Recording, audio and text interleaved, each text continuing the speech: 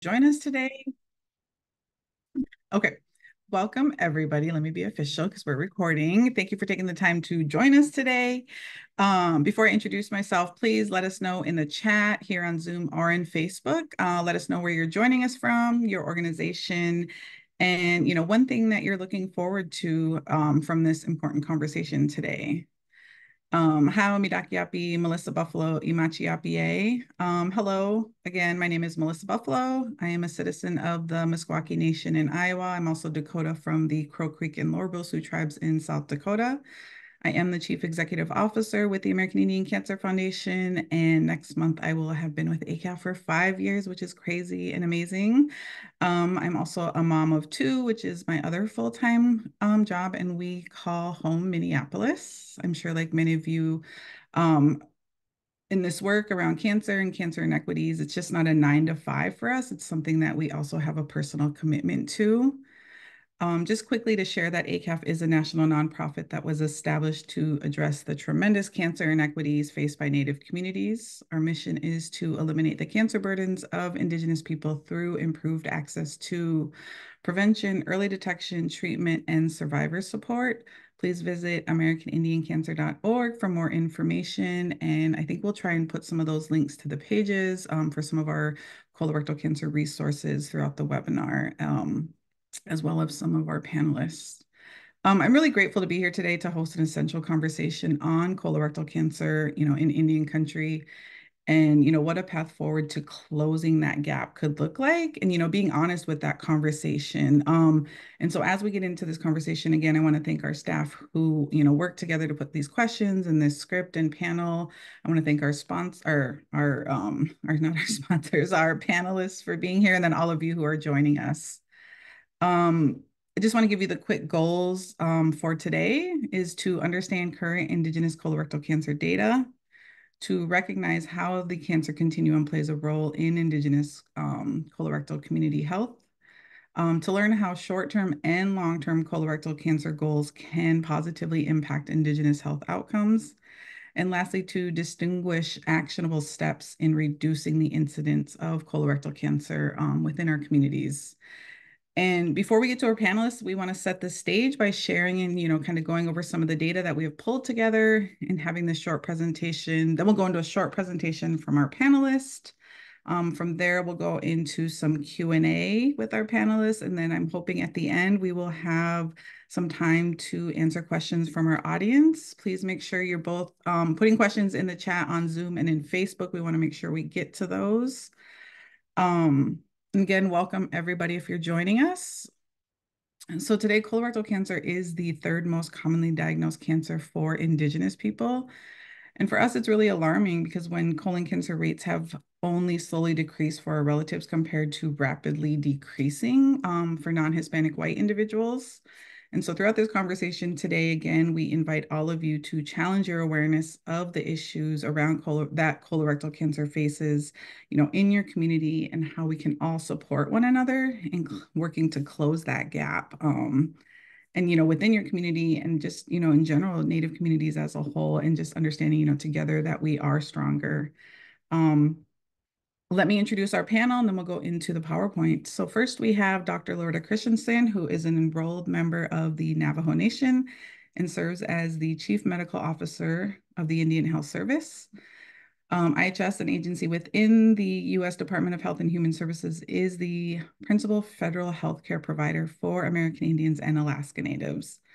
As the Chief Medical Officer, Dr. Christensen is IHS's lead expert on medical and public health topics, providing technical consultation and guidance to the IHS Office of the Director and IHS staff throughout the country on American Indian and Alaska Native healthcare policies and issues.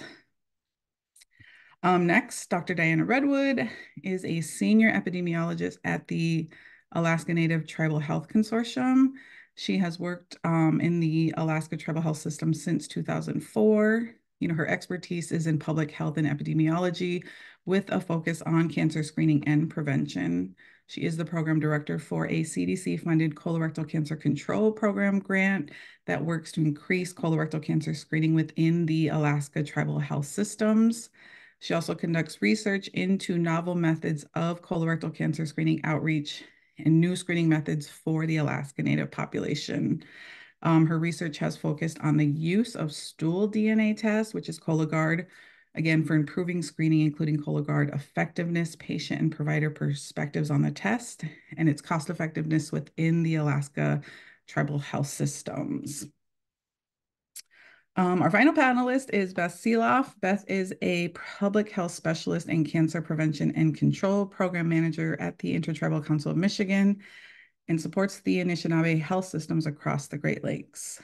Beth is a member of the University of Michigan Rogel, I hope I said that right, Cancer Center Community Advisory Board, and the Michigan Oncology Quality Control, the Michigan Cancer Consortium, and served on the George Washington Cancer Center Comprehensive Cancer Control Technical Awareness and Training Steering Committee. She's a very busy woman. We all are. So Beth is dedicated to ensuring Native Americans have the most accessible and evidence-based screening and treatments for disease prevention. She has collaborated with local, state, and national organizations to eliminate barriers to care across the cancer continuum. Again, her efforts and guidance are directly attributed to the uptake in colorectal cancer screening rate for the Three Fire Cancers Consortium and the Tribal Colon Cancer Screening Project. And just, very thankful that all of them, work with us and, the work we do to support each other in addressing the disparities. Again, want to extend a warm welcome to all of our panelists for being here today. As I mentioned, I'd like to take a few minutes to set the stage for this conversation today and lay the foundation for colorectal cancer throughout Indian country. So we started sharing our screen. Give me 1 second because I lost the PowerPoint on my end. Oh, Lindsay, I lost it on my end. Give me 1 second. Okay. So colorectal cancer data in American Indian and Alaska Native communities. Next slide, please. So again, this presentation focuses mostly on the incidence data as there are limitations to publicly available mortality data for American Indian and Alaska Native communities, with racial misclassification issues and deaths not being linked to IHS records in the same manner as incidence data. So again, as I shared, colorectal cancer is the third most commonly diagnosed cancer among our relatives. It is the second most common among Alaska Natives. Rates of CRC diagnosis and mortality are higher among American Indian Alaska Native people compared to non-Hispanic whites, but again, that varies regionally. We know there's limitations with publicly available CRC mortality data for American Indian Alaska Native communities. And we know that our relatives are less likely to have CRC diagnosed in early stages when it might be easier to treat. Next slide. Again, what are some of those risk factors for colorectal cancer? Low physical activity, smoking, alcohol use, high consumption of red and processed meats, being overweight or obese, having a family or personal history of colorectal cancer, inflammatory bowel disease, being over the age of 50, and then certain inherited syndromes.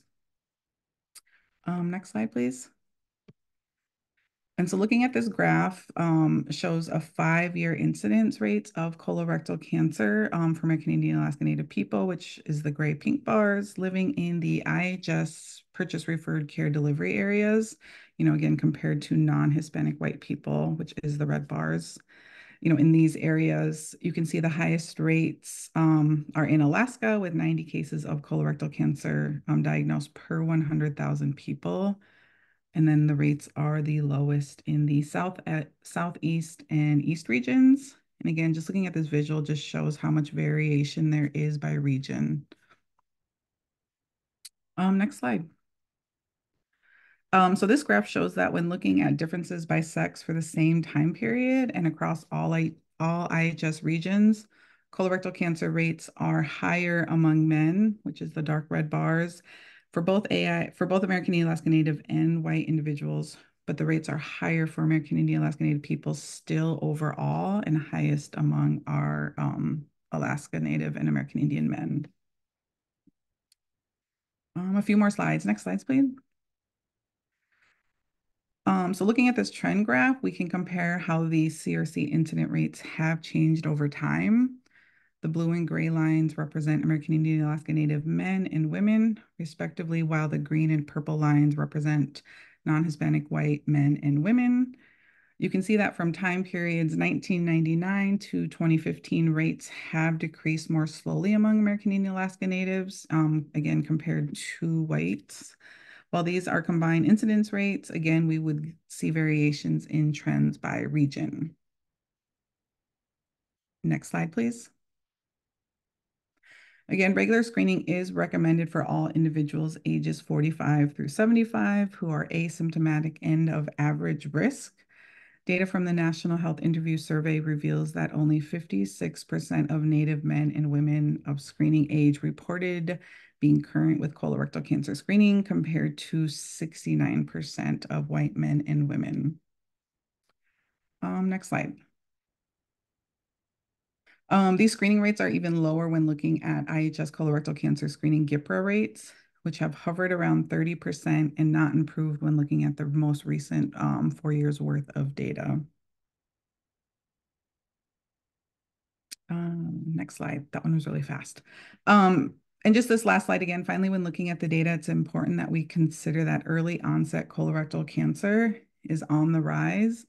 You know, early onset cases are those occurring in people ages 20 to 49. You know, increases in diagnosis are occurring among this age group despite overall declines in CRC incidence rates. This has contributed to the recommendations to lower the starting age of screening from 50 to 45 in recent years. We also see that early onset colorectal cancer incident rates are increasing faster among American Indian Alaska Native people compared again to non-Hispanic whites. And then our last slide just kind of shows how to connect with us, but we can save that one for the end. Again, this was a lot of information, so please, hopefully we can put this on our website with the information and then even have some conversation from our presenters again, panelists again today. And so one question I have for all of our panelists is, oh, no, just kidding. Wanting all of you to share or describe the communities you serve. So if we can start with Dr. Redwood. Sure. Good morning or good afternoon, depending on where you are in the country. I serve at the Alaska Native Tribal Health Consortium, and we actually are multiple tribal health organizations around the state are represented in my organization. And each regional tribal health organization serves the people and communities within their area in Alaska. So I often say I serve the entire state, and we work directly with different organizations straight down to going door to door in communities. So all over Alaska. Awesome. Thank you for that. Dr. Christensen. Yes. Yes, thank you, Melissa. So for us, we serve 37 states and approximately 1.7 million direct service American Indian Alaska Native populations. However, if you total the tribal organizations and urban sites, it's about 2.8 million. My philosophy is I serve everyone in the American Indian Alaska Native population, but we are quite vast. We have 12 areas that we use to regionally work with our tribes in our urban centers as well as our direct services. So it's a big job, but it is very important and the most important job to us at the IHS. Awesome. Thank you for that, Dr. Christensen. And Beth. Thank you, Melissa. I have the honor of serving the 12 federally recognized tribes located in the state of Michigan. There are 7 tribes in the lower peninsula of Michigan. So if you look down at your right hand and you'll see the mitten, those tribes begin at the lower left-hand side of your hand on the Indiana border and go all the way up to the tip of your middle finger there in the lower peninsula. And then if you take your left hand and put it on top of the right, we have 5 federally recognized tribes there. The tribes in the UP are in a very austere rural environment. We have service area of 63 rural counties that we support American Indians and Alaska Native clientele that are direct care clients of the tribal health systems. And the health systems vary in size from a patient population of 900 to a patient population of 15,000. So we have a very broad view, and I'm very honored that I get to support them in this capacity. So thank you. Thank you for that, Beth. And so now we'll kind of move and shift into some of those presentations. We'll start with Dr. Christensen, who is pleased to share about IHS's multidisciplinary cancer program that is being developed for the agency. And again, additionally, she will be sharing on the President's Cancer Moonshot and how they have focused on prevention and early diagnosis, including community-based colorectal cancer screenings. And then lastly, launching their first IHS patient navigator training focused on cancer navigation. So with that, I will hand it over to Dr. Christensen, and she will be sharing her screen.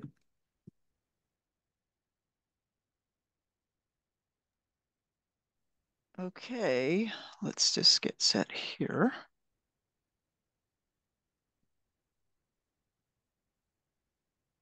There we go.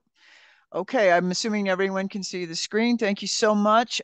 So very honored to be here. Yat to everyone.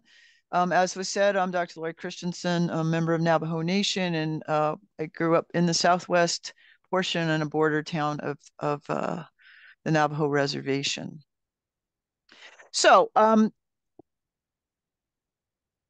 I want to just really emphasize a lot of the things that Melissa spoke of before. We know this is a huge problem. We know it seems to be very much increasing. We haven't made much ground in decreasing the numbers, and the cases are being diagnosed at a much earlier age. So it is something very important in American Indian, Alaska Native populations.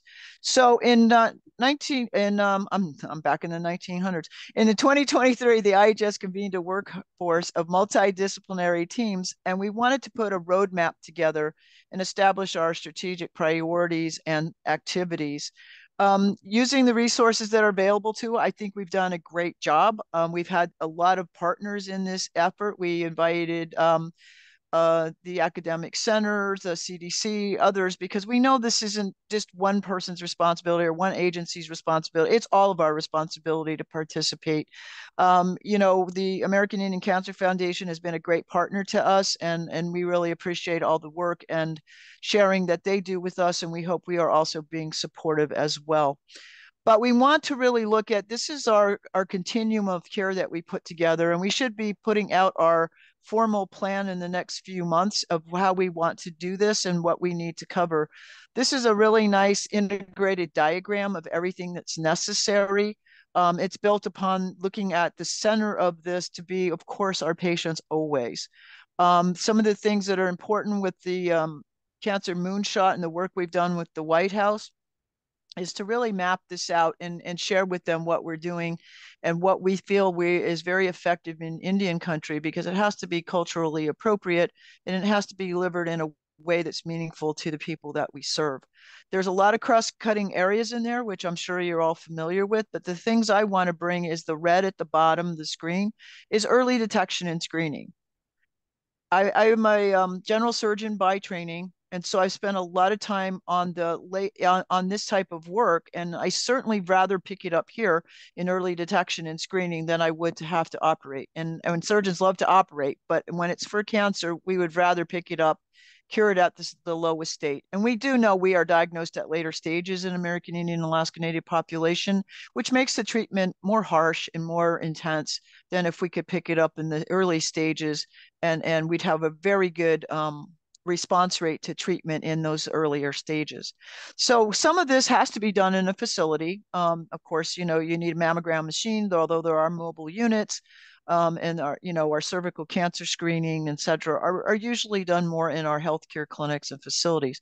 However, and we're going to talk about this, colorectal cancer does have a component that can be very well addressed in the communities. I want to really emphasize, equally important with these screenings is education. Community-based education for every one of our communities to communicate the risk, what to look for, what to avoid, what to why screening is important. This is the basis and foundation for everything we do. So this is vitally important as we move forward with our work. We do still report up to the cancer moonshot. And I will say, though, as much as I appreciate that and appreciate how important it is across the country, this will remain important to us no matter what. It is not going to drop off. It's not related to anything to do with the political side of the world. It's really about taking really good care of our people. So, community-based colorectal screening. We did 3 pilots very early in near the 2021 time, and it had 3 service units that we did do what can we do out in the communities. So we did Colorado River Service Unit, and it was a clinic-based project in 2019 where we distributed the kits to patient, did presentation, health fairs, mass mailings to encourage screening. We did see a good 5% increase, and we were conversing before this started. That is still not good enough. I don't want you to say, yay, we hit 40 and we're done. We want to get everybody screened. So our goal is always 100%. But I'm going to say, just doing these things, we're finding ways to make it, I always say, more better. So Gallup Indian Medical Center, fantastic project out of the Navajo area office working with the center. We used the contact tracers that were so helpful during the pandemic. And they were trained on how to do colorectal screening interchanges with the patients out in the field. So we had, their dialogue. We taught them about the screening, how to use the kits, and all this in conjunction with some of our primary care doctors. And they did these follow-ups where they basically walked the patient through. Are you having any problems? Call us if you're confused. This is what you do. Followed up. Did you send your kit back in? And they had a 67% return of kits. This was an amazing, and my shout out to that group that did this, and they're continuing to do it. They're rolling it out to other service units in Navajo beyond the pilot, because we want to make it standard practice. We don't want to say, hey, we did a great pilot. We want it standard practice. And then we had the Indian Family Health Clinic of Great Falls, same thing. They did fit kit handouts, screening reminders, handoffs with the patients, and they were able to get almost a 40% return. And that's still, if you look at it, we're making progress. So we were so encouraged by these pilots that we decided, okay, can we do another 3 pilots? And then we had requests for even more, which is awesome, because that means we have the engagement of the staff in the field. So we started a new round, and this was Cass Lake. They targeted 45 to 75. They did chart reviews to see who needed to be followed up. They did postcard reminders to patients, a letter step by step. And this was a modest increase, but they actually found some things they could do better. Like, you try something and say, okay, this doesn't work in this community. Maybe they like to be communicated to in a different way. So this is still ongoing, and they're making changes. And I know that number is going to be even greater. So that was a good job by Cass Lake. So we have Mescalero, which is in the Albuquerque area, same basic age group. They ordered the kits and gave them out at clinics, community events, warm handouts, outreaches to our elder centers to teach, to educate, and distribute. They work with wellness center staff, again, for the same things. They really hit it from every single direction. And they played constant videos, because we do use some videos in our waiting room where we try to transmit good healthcare information. And they did get a good 3% increase almost right away. So that's encouraging. They're continuing to do this. I think we're going to, again, have even more increase in that. So that's our second one. And I seem to have lost one of mine along the way. Okay, well, we had 3. I'll read that one to you because somehow that dropped off the slides. And we had another one in Wewoka service unit, which rolled out a pilot project with diabetes patients in the 45 to 75. So they looked out to see, okay, we have you here. We have you here for your diabetes. Let's see what else you need, which is what we want every single time. When you have a patient in front of you, is the time. Are you vaccinated? Have you got your screenings? Do you need something? Are you having challenges that we can help you with, along with other screening that should be going on? So they are developing a colorectal survivor video that they can say, hey, this is somebody who caught this, and this is what happened to them throughout. So they did this, and they had educational materials adapted to their communities, did follow-ups for positives to make sure they were getting into care. And they had a really nice increase of over 12% just in the early stages of their pilot. So we have some amazing work going on. The goal for all of this is, once we take these 6 pilots, what were the best practices? What can we then spread across the agency so everyone is doing this community-based testing? I do want to tell you, of course, if it's positive, a colonoscopy will follow this, and that should be contacted with our closest endoscopy services. And that is part of the program too, is we do the first screening. People are negative. We say, okay, you're not done for life. You have to keep getting screened. And if something is suspicious or indistinct or undecisive, we do further studies to take care of these people. As Melissa alluded to, we have cancer navigators. Our first program, it will be launching very soon in 2024. It is culturally appropriate. It was developed with tribal communities in mind. So this is a very specific, I think, very important training. And who are we training? Well, we're training community health representatives, any community health aides, and we have a new category called public health aides that work in all domains of public health. So we are widely training. My theory is that people will find the area that means something to them. We're starting with cancer, of course. This is vitally important, but they may decide they want to navigate for maternal child health or for behavioral health, and that's okay. It's the skills in helping patients walk through a program. You know, it's scary. You say cancer to anyone in this country, and they can't even hear you anymore. So you have to have a very methodical way to educate, to ensure that they get help for appointments, getting their labs done, making sure they went to their appointments. And you know, the other thing I worry about very much is when people don't hear anything, they say, okay, I must be okay. They often won't call and say, because then they might get an answer they don't want to hear. So they just say, hey, the doctor didn't call me, I'm good. No, we're teaching our population to say, you get that result. If it's negative, great. If it's not, we need to get you in the system. But avoiding that question, we can't do that. We have to help our patients that fear that they don't want to maybe know, that we have to help them through that, because that's so vitally important to get into care right away. Okay, there it is. Okay, I knew I had it in there somewhere. Okay, we went through that one. Okay, so what I want to close out with, because we could talk about this all day, and I'm happy to answer questions, is that for those of you who don't know what PRC is, it's purchased referred care. It is appropriated money that all of us get, tribal, everybody, to take care of care we're not able to provide at our facilities. So if you need intense cancer therapy, we will use this funding to get you where you need to go to do your treatment. We recently updated this for the first time in 25 years. And so we have a brand new PRC priority list for decision making. And you can see here we go again. We're integrating everything. Everything is equal. And you see there on the left side, preventative and rehabilitative. That is as vitally important as the medical dental, the maternal child health, and the behavioral health. These are all core needs of our people. And so we have now created that equity to where prevention isn't an afterthought. It's a primary thought of how we set. So say, for example, I need to get someone in for a mammogram, and that hospital has no appointments for 3 months. Well, that's not good enough. You can now go to another place, private sector, and get your mammogram, and we would pay for it through PRC, because we want you to get that screening real time. This is including lung cancer screening, colorectal screening and or colonoscopy, mammograms, anything that we can't get in with a reasonable amount of time. We now have the ability as a core service to our people to get them to that preventive care.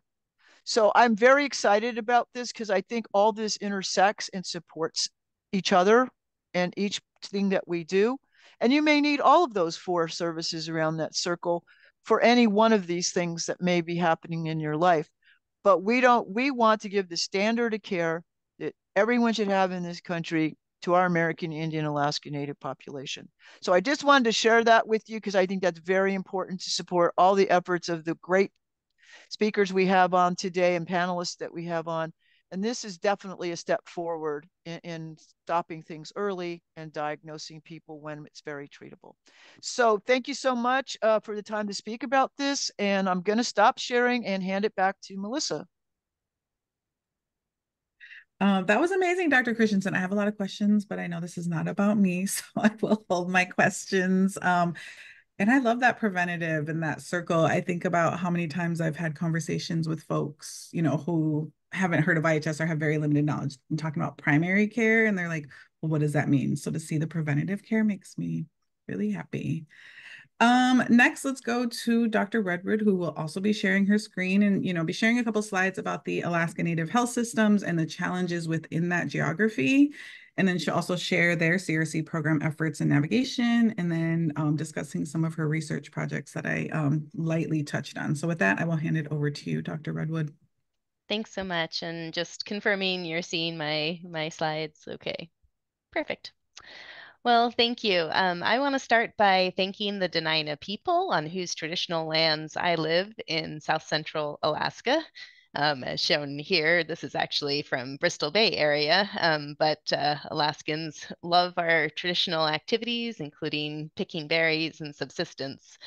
So one of the reasons that we focus on colorectal cancer, though, is that as Melissa talked about the overall data, colorectal cancer among Alaska Native people is actually the highest in the world. So it's something that we really are concerned about, but it's also something that we can prevent and can work on. And so that's what we try to do. I put this map up just because sometimes people forget Alaska is really big, and our Alaska Native healthcare system, this is our referral pattern. We have a system that serves over 150,000 Alaska Native people and American Indian people who live in our state with us.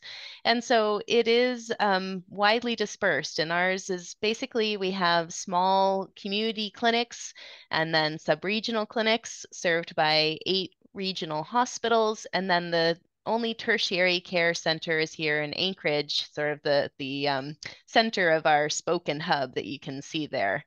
So the high burden of colorectal cancer is actually impacted very much by this vast geography. Many communities are not on the road system, and so they have to fly to get to cancer screening, or if you need a follow-up for a FIT test, to get to a colonoscopy.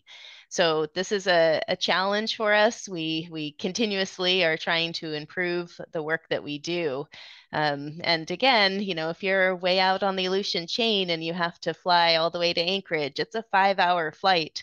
So if you think about that in terms of getting a colonoscopy, if you had to fly from New York to Miami to get your screening, you might be less inclined to do so. And by fly, I do mean fly. As I said, most communities are not connected by road. Sometimes there's ice roads in winter or boat, but mostly people fly in small planes to get places. I mentioned earlier that we have a colorectal cancer control program, and this is funded by the Centers for Disease Control and Prevention. And we've been really excited to participate. This is our second time as one of the CDC grantees. And this time we're really focusing on improving screening within primary care clinics, trying to make sure that our electronic health records are up to date. This is one of my certain things is that, if you have providers, you want the providers doing the best evidence-based interventions, like recommending screening to patients that come in. But if the data isn't good in the medical record and they don't know if somebody's due for screening, then how can they give that strong recommendation? So we do a lot to try and implement screening methods and help people get screened at their clinics or at the regional hospitals. And a lot of that is through patient navigation and outreach. I would say that time and time again in tribal communities, having direct, warm touch, somebody who speaks your language, who is from the community, makes a big difference in whether they get screening. And for all of us, it's something you don't do every day. You might not know what options are available. And so that can be a really important part, is that person giving you a phone call who can help you through it. We also do a lot of community education, social media engagement, outreach, and we've been told by our elders committee and multiple community members that they prefer colorectal cancer information that is more lighthearted, that's more fun. It doesn't the prevention of cancer can be exciting, it can be more lighthearted. They prefer it when it's not such a scary word. And so we've had a lot of work where we have tried to increase our screening materials that have more of a lighthearted message and to get the word out. Along with our programmatic efforts, we also are doing research into colorectal cancer among Alaska Native people. And part of that is that, it is higher among Alaska Native people. And we've actually been doing, I would say, an amazing job of getting people screened. Alaska Native people now have higher screening rates than non-Alaska Native people in our state. And that's a major accomplishment. But it's still, the incidence mortality are still high. They aren't declining the way they are in other populations. So we have this sort of strange, puzzling conundrum that we're not seeing the same benefits. Part of looking at that, in 2013, the Alaska Native Medical Center and across our entire state decided to lower the screening rate or screening age for Alaska Native people to starting at age 40. So all Alaska Native people are recommended to screen at age 40 because of just those higher rates, and especially higher at the younger age groups. But along with our program, as I said, we're trying to do research. So we're researching what are best ways to outreach to people, whether that's giant inflatable colons or improving our health education materials.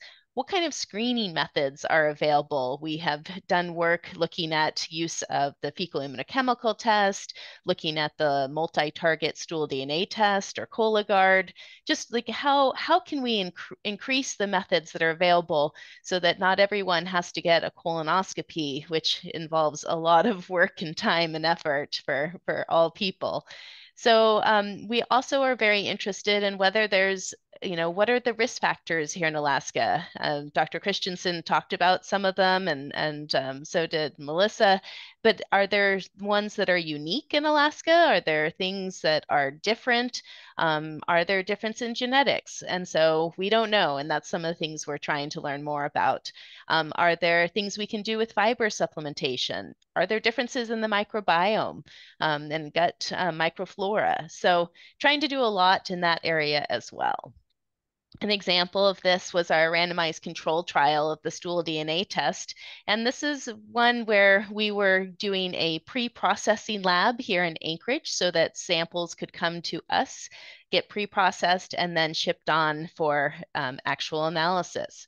So really, again, we're just trying to figure out whether this test can work in the Alaska setting. And we're also trying to learn more about patient navigation or mailed outreach, whether that helps increase screening.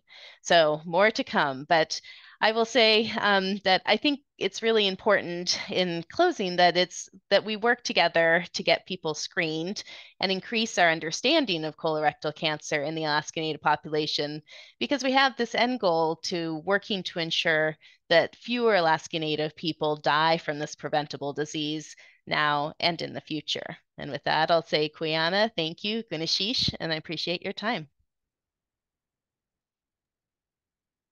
Thank you for that, Dr. Redwood. I took some notes and was thinking about, that mortality, but then the higher screening rates. And then again, emphasizing that the 40-year to be able to get screened at 40. I like the question you asked about, what are some of the best ways to outreach? And I want to encourage our attendees, if you have ways that you are outreaching to your community, please feel free to share that with us in the chat. I think, again, like we said, we all want to work together. And if you guys have ways that are working in your community, please let us know. Beth, you are our last presenter. Excited to hear about some of the work that you're doing in Michigan and sharing about some of the navigation and screening frequency. So with that, I will hand it over to you. Thank you, Melissa.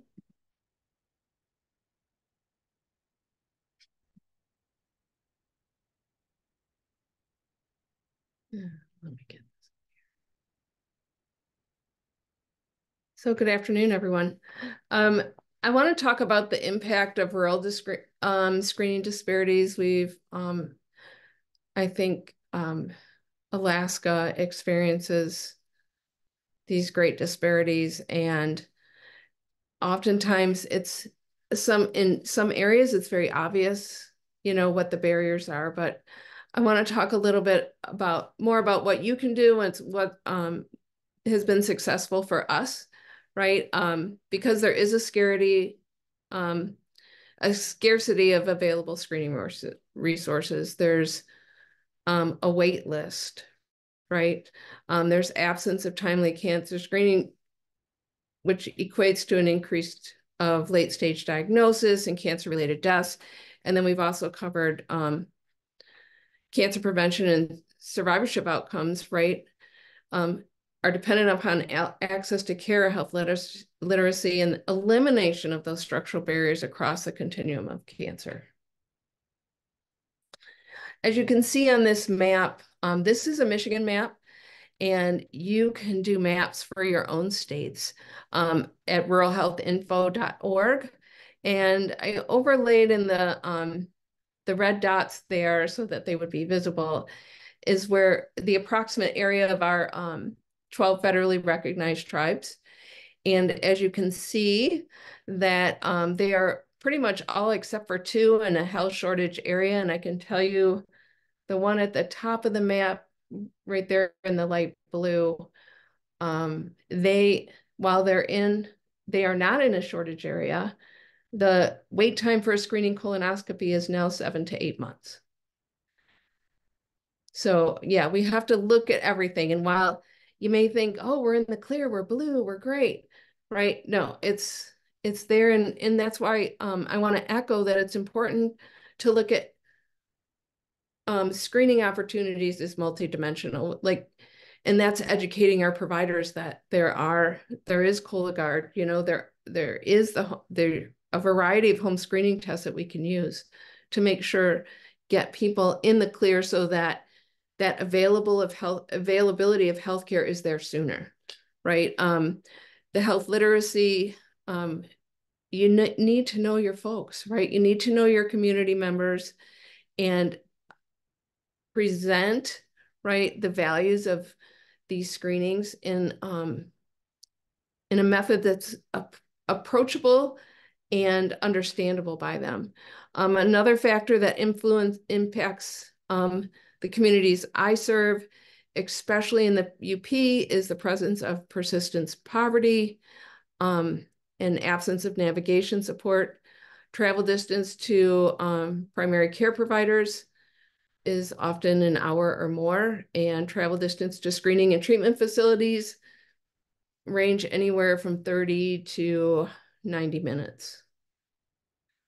And when you have persistent poverty, a long wait time, and a long travel distance, that often equates to a very persistent barrier in screening.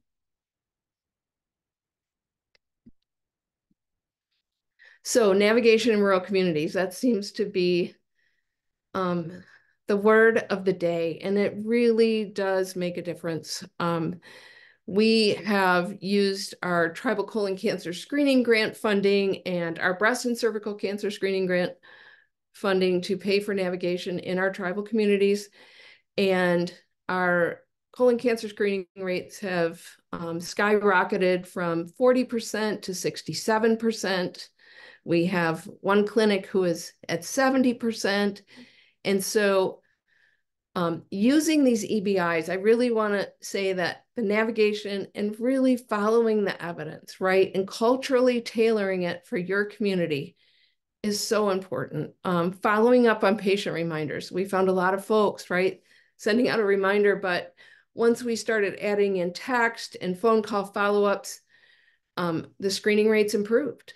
And building trust, right? Using those community members, right? As Dr. Redwood said, like having someone from that community, 5 years ago when I started on this journey, they always were prefacing the word navigation with a nurse, right? And we have found so many more opportunities with lay navigators, community health workers, and public health staff who are doing the navigation. And so they're not distracted and pulled away from these duties, that they're truly just focused on understanding and supporting patients in the barriers to screening. And, we talk about transportation, right? Eliminating out-of-pocket costs.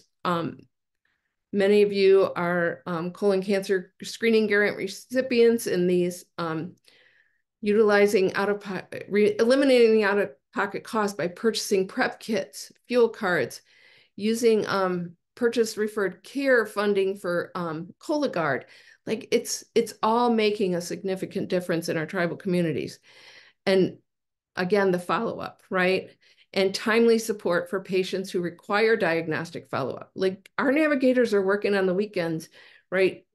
Calling hospitals and finding those those patients that cancel at the last minute, and just really being innovative and on the ground running, trying to support their patients. And then most of all, our providers thank their patients for completing their screening and really emphasize that everyone in the community matters. And that seems to have improved our screening rates, because they feel that commitment to themselves, their provider, and most of all, their family members and community. So supporting, I really like this slide. It supports all the QI efforts, and I want to put a big plug in for supporting your staff. And I'm talking about everyone from the medical director all the way across the clinic to the receptionists and the schedulers and medical records, in developing motivational interviewing skills and getting these trainings. We've had a very good partnership with the University of Michigan, and the clinics can't say enough about this training. But as you see, this is just a little chart on supporting behavioral change in our rural landscape of Michigan, and getting patients from that pre-contemplation stage to that maintenance stage, whether it's an annual Cologuard, an annual FIT, or that 5-year maintenance plan via colonoscopy, right? And we really want to ensure that there's trust, that patients are educated on the purpose of these screenings, and that it's preventative, right? When we put that preventative word in front of it, that's where we see that big uptake, because they're preventing something, and it's an easy way. Another place is that uninsured and access to care, right? So we're taking down the barriers, and we're ensuring that we try to get screenings on the weekends if we can. We want to facilitate that patient-provider communication, and sometimes it's through the navigator, and sometimes the navigator's putting notes in the system and just asking the doctors to call, and they do.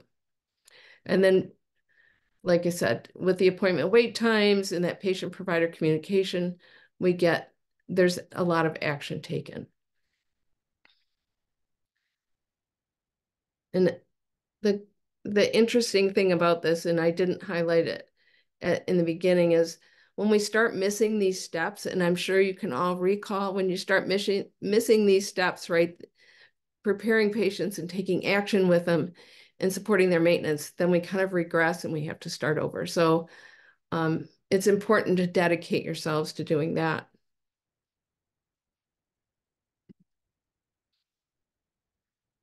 And I really like this slide. This picture is from another one of our cancer resources, but it just talks about the community, right? And setting yourself up for success. And you need team leads who support a team approach to wellness, right? And we've found the success in developing a schedule of program activities, right? Monthly reporting and use of quality improvement planning and standardizing the use of patient navigation services.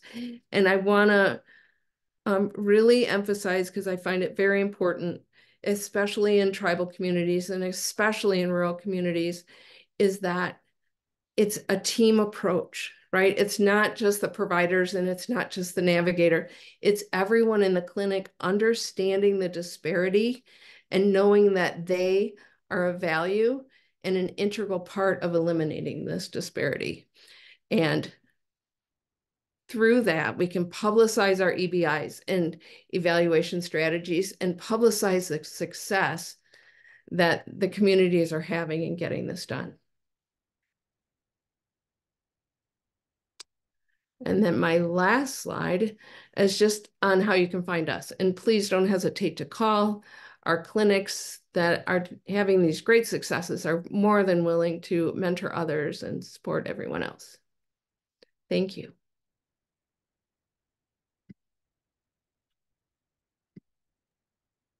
Thank you, Beth. I love that supporting behavior change in rural landscape, kind of that flow chart you had. From the pre-contemplation, that was just, I love it. And I could give you my personal experience, but we'll save that because I recently had a colonoscopy and I did everything to put it off. And this is someone who has access to care, but even had barriers. So this is wonderful. So we are at 12:51. We have about 30 minutes for questions. And I'm seeing some really great questions from our attendees. So if that's okay, I'm going to give one of those questions and then we'll kind of go into some of the ones that we have, if that's okay with you all. Are we shaking heads? No. The first one is, how can I access Navigator program curriculum? And I will open that to any of you. And that one came in, Dr. Christensen, when you were speaking. So I don't know if that. Yes.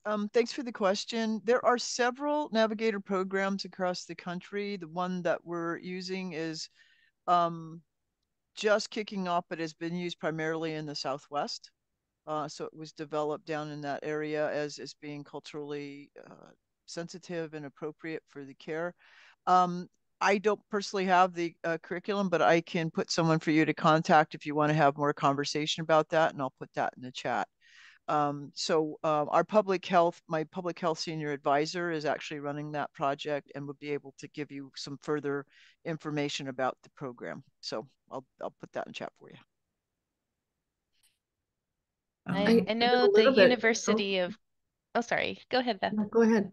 I was just going to say the University of Colorado used to have a really nice patient navigation training, and they had like a manual. I'm not sure if they're still doing it, but I think they might be. And they came up, actually, a trainer came to Alaska, and a lot of our patient navigators really benefited from having that. I think, it takes a certain type of person to do good patient navigation. You have to have that warmth, but also the nudge.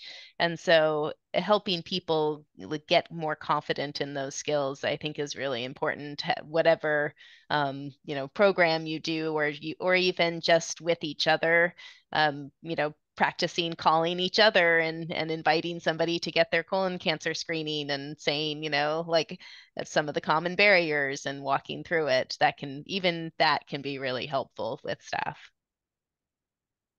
And George Washington Cancer Center, they have a free online training.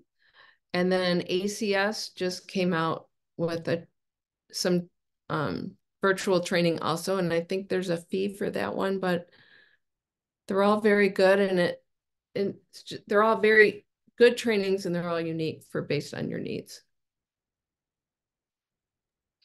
Awesome. Thank you for answering and providing that input. And so I'll go back to one of our questions. And this one, I'm going to move up as well. So for all of you, how do you envision prevention being a key piece in reducing the uptick of colorectal cancer?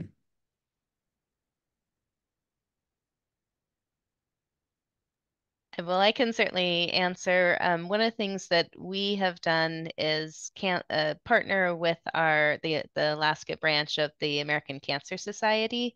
Alaska's small, so we all know each other, but you don't always know what everyone's doing and how to all row in the same boat. So what we have tried to work with them on some primary with prevention, and then also our comprehensive cancer control program that we have also at our organization. And so they have done a lot around traditional foods, encouraging traditional foods being first foods, physical activity promotion, tobacco cessation. And so I think that more and more we can't divorce screening. I've been personally very focused on screening, but we can't divorce that from all of the primary prevention because we won't get there with screening alone. I can add to that. Part of our colon cancer screening project and our Three Fires cancer control programs include tobacco cessation and include screening for alcohol use. I mean, because as these are all contributing factors, and screening for those social determinants of health, those factors that influence, health outcomes are truly very important. It goes beyond just getting them in the door to get that screening kit, but understanding their lifestyle and their needs and social factors at home.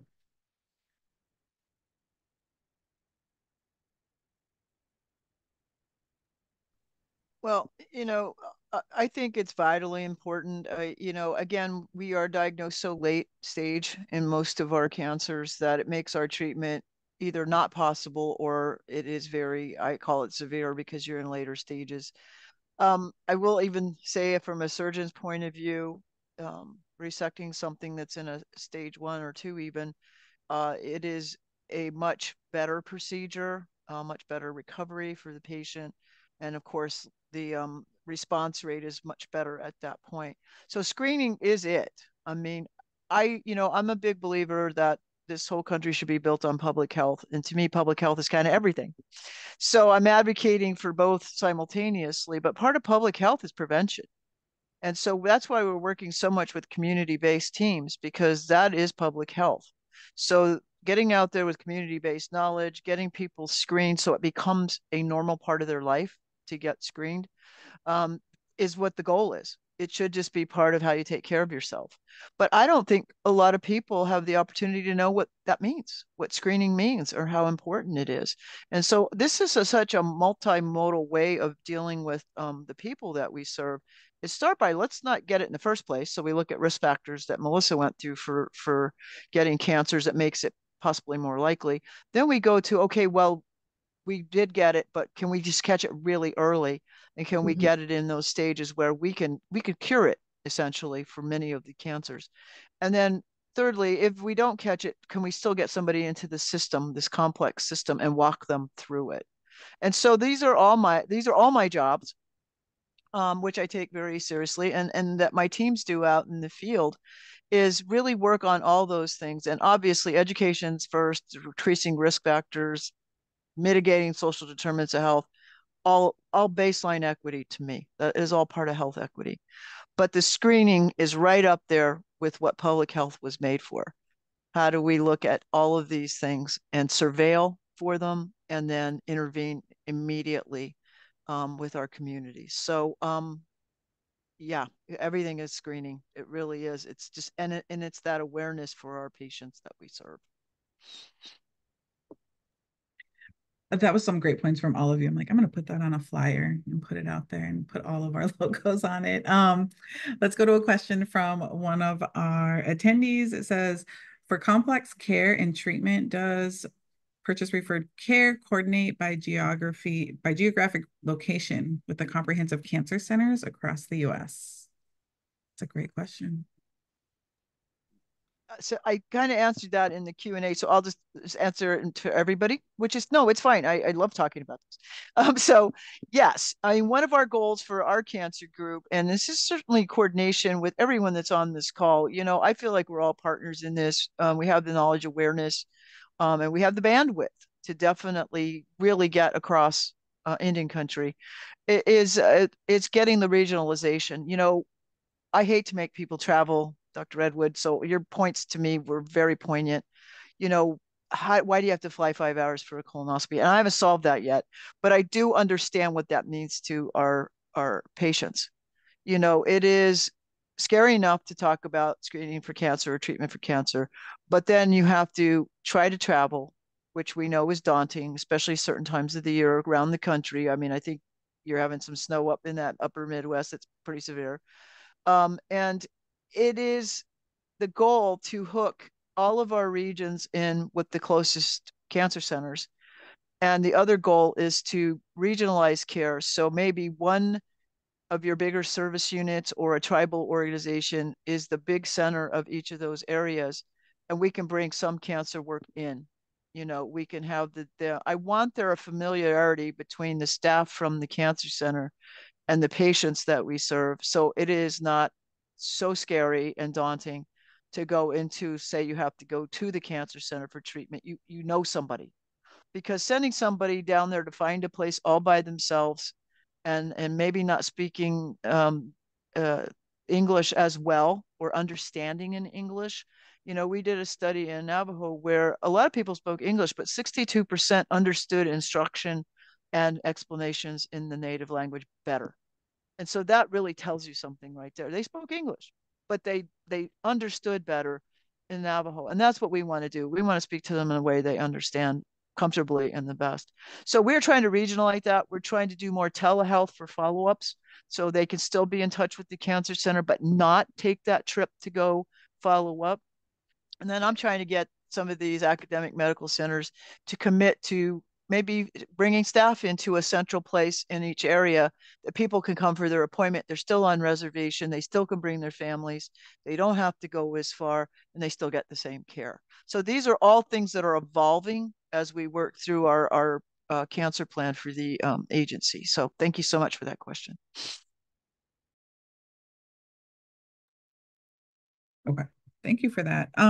Next question, I will come over to some of the questions we prepared, and I love this one. And you talked a little, I think you all talked about it, but how does culture play a role in data?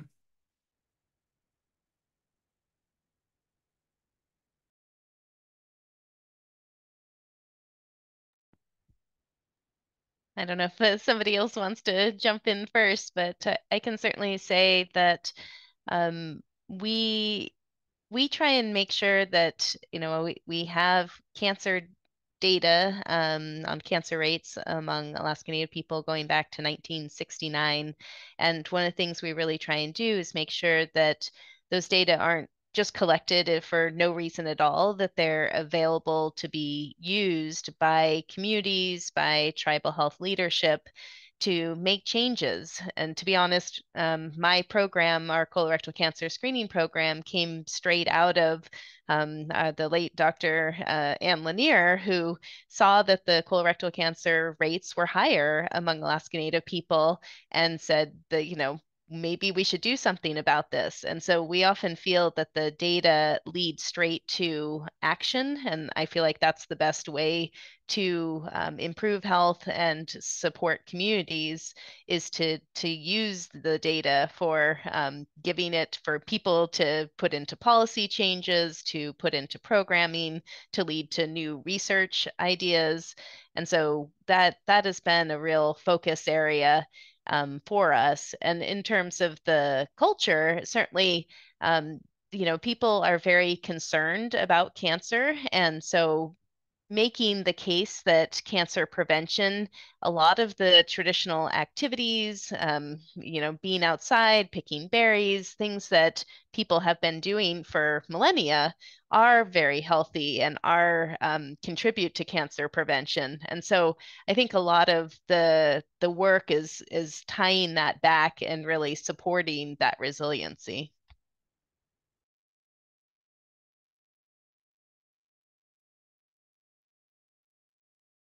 I want to echo what Dr. Redwood said, is that being purposeful and deliberate in why you're collecting data, and then ensuring that the data remains sovereign and belongs to the communities. And we put a lot of effort towards the state and being more inclusive of American Indians and their BRFIS data. And when they can't, then we do it ourselves. And we have a tribal BRFIS toolkit that we utilized in 2017, and we're utilizing it again in the coming year. And it's really important to ensure that the populations are adequately represented. And then when we do have this data, really being mindful and thoughtful and to ensure that everyone understands the data, right? And understand what the data means, because we're not all epidemiologists, we're not all public health specialists. And so when folks see these numbers, we want to ensure that it's in plain language and understandable for everyone. Yeah, for us at the IHS, data is a constant challenge. As you probably all know, sometimes the data is collected, it is a bit biased the way it's connected. So, for example, say that you are of two ethnicities or races, they will tell you, well, which one do you want to put down? So we might miss that data. We know that a lot of, and it absolutely is the right of every single person that we serve to seek care in a private sector. We don't get that data because it's not entered into honor of our databases. And, it's not that we're trying to track anybody down or anything. It's we're trying to get a good picture of what we're dealing with. Like where are the problems? Where are the pockets? Why are they getting so much of X cancer, like colorectal in one region, way more than others? Why are we getting at younger ages in some regions? So that's where data becomes vitally important to how we do our work and where we can focus things. On the other hand, there's a deep respect for culture in the way we describe what we're doing and what it's being used for. And I just like to say it's always transparency. This is what we're doing. We're doing it to help your community. We want to save lives. We want to save people's health. But if you don't do that up front, then I think there won't be trust, and there shouldn't be trust. Too much has been done to our population that we need to do it with our population and say, this is how we help each other. This is why we need to know how people did with treatment, what treatment worked better. We know from studying immunizations that we have found certain formulations don't work well on American Indian and Alaska Native patients. And we've been able, through some research, to prove that and get a better answer to that, a better vaccine, a better option for our population. And I think the same is true with cancer. What can we do for our American Indian Alaska Natives to get the best treatments? And for that, we need data. But we need to tell them that we're all a community. We all help each other. We're all resilient. That resiliency that we have is sharing and taking care of each other as our community. So I think all those messages are very, very important when you're looking at data and data collection. Thank you. I think, thinking about what you've all said, we'll go into this next question, but also thinking about, data isn't something new to us as Native people, right? We've all been storytellers and just using that information. So I think, again, thank you for what you all shared in that question. This next question makes me really happy, and I think it could also flow into the conversation of data, but as someone who was just accepted into med school, congrats. What can I do to increase screening rates and education about colorectal cancer prevention while in school?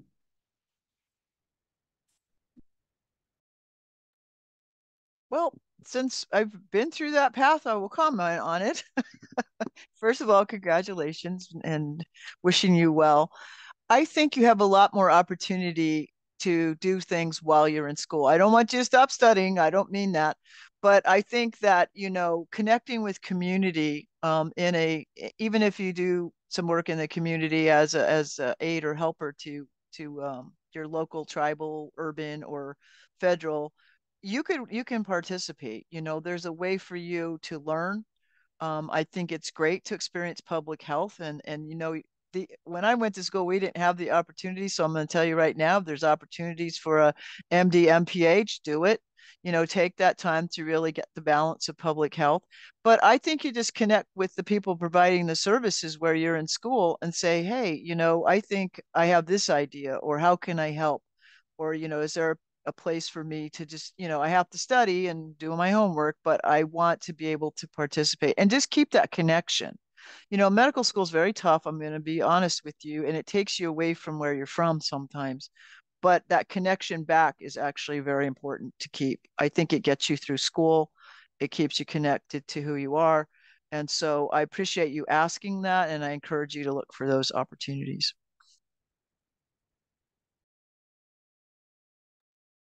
You want to add anything, Beth or Dr. Redwood, to that? No? Okay. Thank you for that. Let's go to one of our questions.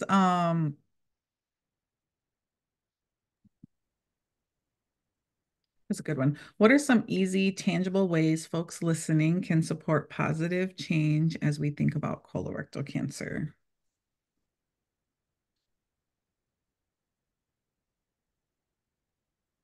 I don't mean to jump all the time, but that's a great question. You know what? It's conversation.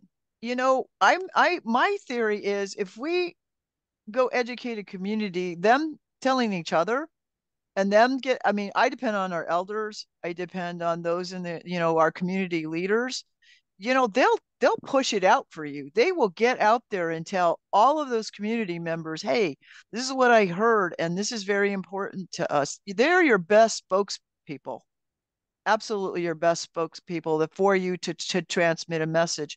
And we all know, despite the fact we're all well-natured and we're all well-meaning, when someone in your own community shares with you, you trust it. You're more comfortable with it. So I think storytelling is important. I think finding community leaders, and they can be anybody. There's some leaders in there that are going to say, yeah, we need to do this. And that's where you connect with, and you really depend on them to spread it around their community. So I think that's one really great way to get the word out. And if they have a story of something they went through, it'd be great if we can get them, because we know we're great with oral history and storytelling. And I think it's extremely impactful. So I think that's what we could do at that level that would help each other. I want to mimic what Dr. Christensen said, is that the trusted messengers in these communities, and if you have the opportunity to record them and share those stories, is really important. And just using plain language that comes with these stories is really the key to getting these messages about prevention and screening out to the communities.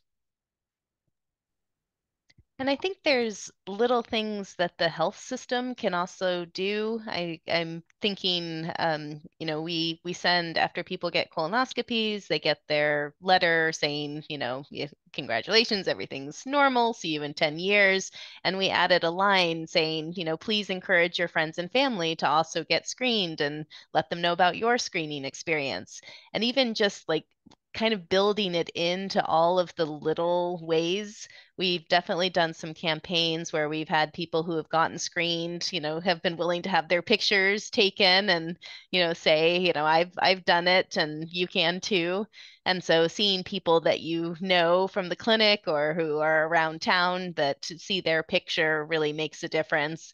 I will admit, once I got a colonoscopy when I came of age, I have told people about it because I think it is important to just, have that conversation. I've also done the FIT test. I've also done a Cologuard, just letting people know that these tests, we do a lot of things for prevention, and that should be just part of our lives. And it's a great way to prevent cancer. It doesn't have to be a scary thing. It can be really proactive and healthy. So I think that the ways in which we can build it into our systems can really help. If somebody, we had an early colorectal cancer survivor who spoke as on a patient testimonial panel for a symposium we had, and he and his brother are both have a lot of story and information, and we put them in touch with people from American Cancer Society, and ended up, going to Washington, D.C. As part of the advocacy for increasing awareness of early onset colorectal cancer, and just seeing a picture of him and his wife standing in front of the National Monument with all the blue flags spread out. I think, having those, and he's been putting on his Facebook, and so I think that having a lot of those engaging interactions with people really makes that difference. Thank you for sharing that. I think all of you, one thing that was coming to mind was like Native people love Facebook. And I think about like what you were sharing, Dr. Redwood, and to rate that experience, being able to share that. Because I know for me, again, the prep was putting me off and I didn't want to do it, but having so many people comment on my post just made it comforting. Like, yeah, it's going to be hard, but do it. And I was like, I can't. But to get that result right away, I think too made a difference versus like, right, if there was something. So I think there's opportunity there for, again, collaboration. I want to bring this next question from Don Haverkamp. I don't know if you all saw that one. He placed a link to a new IHS screening recommendation. It shows a spreadsheet that recommending CRC screening to begin at age 40. He wants to know if there's any comments on that recommendation. It seems to be in line with what is being done in Alaska. So I guess maybe that's pointed more at Beth and Dr. C. Well, since I'm the one that sent those screenings out, of course I'm in favor of them. He's a great member of our team, and I appreciate the work Donald's done. What we did is we took all of everybody's recommendations and put them on the same spreadsheet. So it is just showing the difference between American Cancer Society, everybody on there.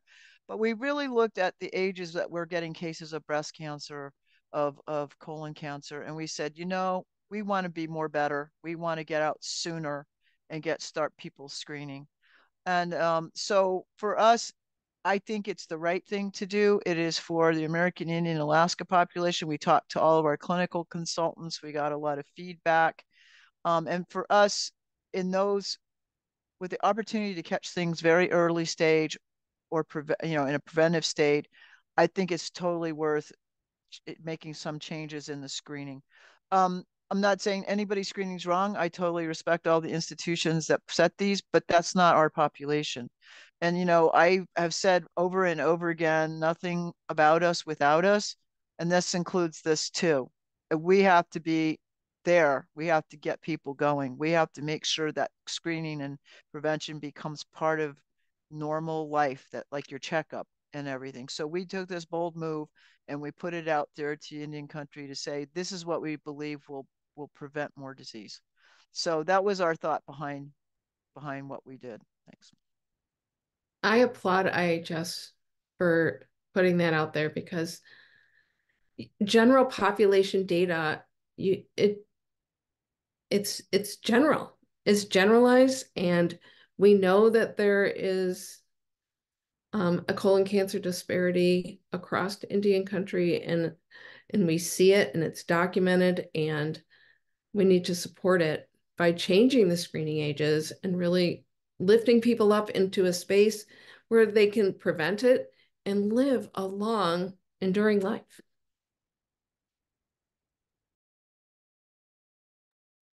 I love that. Thank you. I also have a basketball in the background, so I apologize. I have two more questions, and then I think we will kind of close up. I know we're coming towards the time. So in your opinion, what steps can our leaders take to move the needle with and for Indigenous communities to reduce the incidence of colorectal cancer in our communities? That's a long question, so let me know if you want me to repeat it. I get a lot of requests for funding for screening and funding for diagnostic. And we have a lot of uninsured patients. We have a lot of underinsured patients. I'm working with someone right now who has a $6,000 deductible for a diagnostic screening, a diagnostic colonoscopy. And they're talking about not getting it because they can't afford. Like, screening is preventative. Treating cancer costs a lot of money. So leadership needs to make screening a priority, and that should be a no cost, whether it's screening or diagnostic. There should be no exorbitant cost levied upon anyone in our country. So I'll keep my mouth. And yeah, I agree, and I'll expand upon that. I was very excited recently to see some of the national CMS coverage for patient navigation for oncology. I think that's a really important step that, we know patient navigation is extremely effective for getting people to services. And so I think it's a great first step. I would like to see that expanded beyond oncology to, start with the screening patient navigation. But I agree, having the funding to make the work happen and help patients get screening, diagnostics, treatment, all of the above. In fact, you can't offer screening without having access to some of those other things that would, well, why would you do that? That wouldn't be ethical. So we always have to have systems in place that we can support people. And again, I speak to my context in Alaska. That also means plane flights. It also means hotel and food to travel in to if you need a diagnostic colonoscopy. So, all of the things that are involved. But I do think that there's a lot of work that's being done, really innovative things around bundling care. So, we sometimes joke, you come in for your eye appointment. Do you want to get a colonoscopy at the same time? So, certainly trying to do things where we are using resources and healthcare effectively and efficiently. And so we do try and do a lot of that to make it so that people can get all of the care they need when they need it.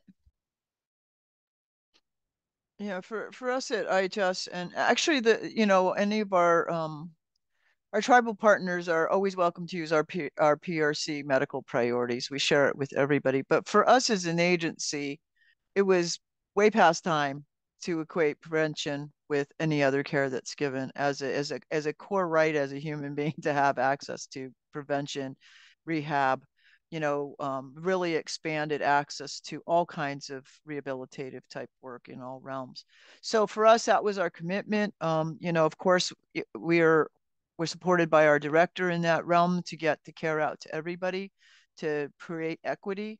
And so this was one way we could help with that and support it, is that now we're supporting screening and prevention, not waiting till it becomes something that we have to treat as an urgent matter.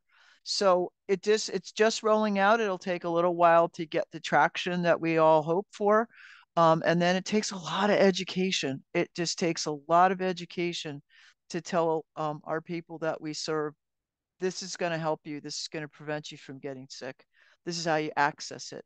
I know there was a question, Melissa, I was reading in the chat is, how do we access knowledge about PRC? Well, you can ask your local PRC offices, either at the area or the healthcare centers.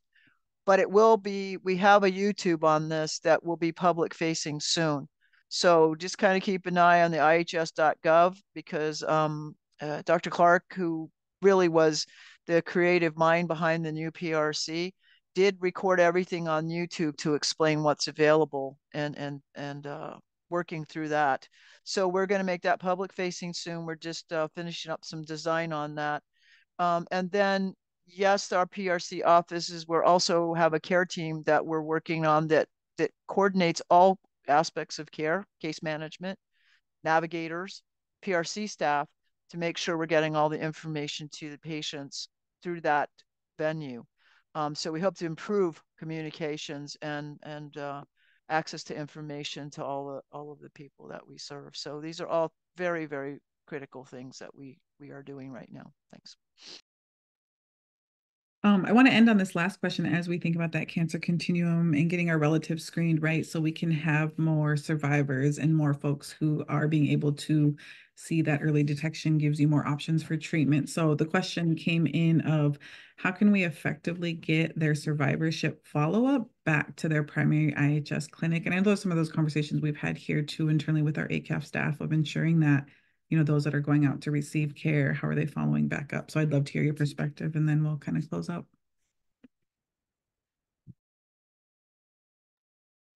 Well, I'll go first. For me, if you remember the diagram that I showed in the continuum of care, everything is connected.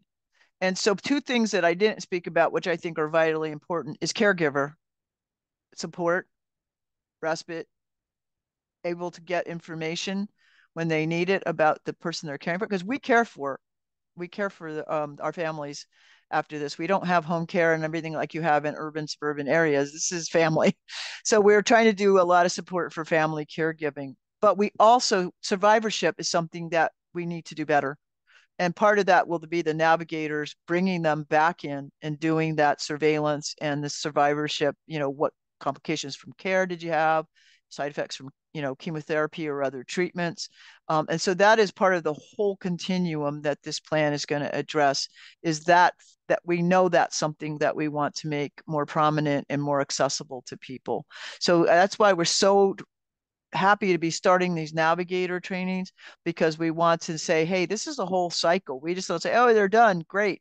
No, we have to get them back and make sure that that survivorship is done at the local level, back with their primary care or whoever's providing their care, where they're comfortable and they have that trust. So great question, and really very important.